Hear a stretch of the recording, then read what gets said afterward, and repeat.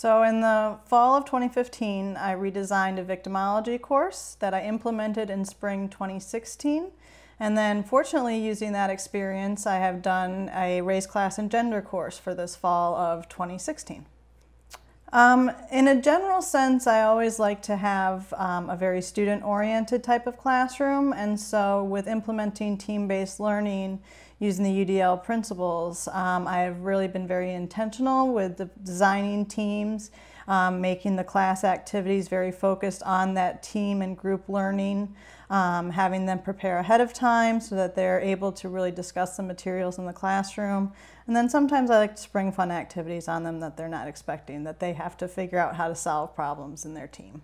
So for the multiple means of engagement, I've really tried to use the team-based learning as the focus of that approach, so that students develop this community orientation with their teams, and in a sense it makes them accountable to each other on a weekly basis, so that they know that when they're given an assignment, it's not only their grade, but when they come together as a team, if they weren't prepared for that class period, then they're letting down their teammates as well. So it really encourages participation, preparing themselves ahead of time, showing up to all class periods, and really recognizing that they have this group interest in the classroom.